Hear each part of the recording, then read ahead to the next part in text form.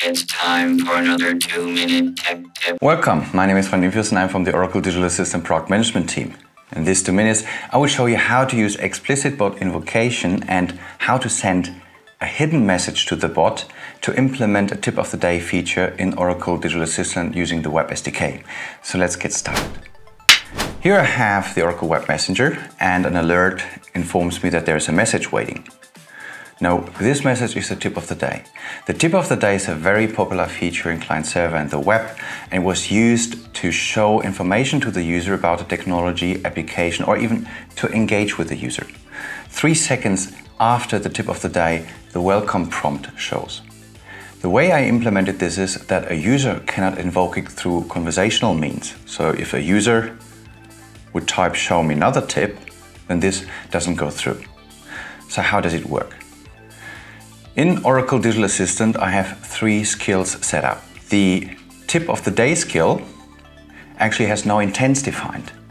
Now, this is a trick to hide it from Oracle Digital Assistant so that the conversational style cannot invoke it. Because without utterances and intents, there's nothing the classifier and the Digital Assistant can work with to learn how to implicitly navigate to the skill. For explicit navigation, let's switch back here and see that the invocation name of the tip of the day skill is called tip of day. The implementation of the skill itself is very simple.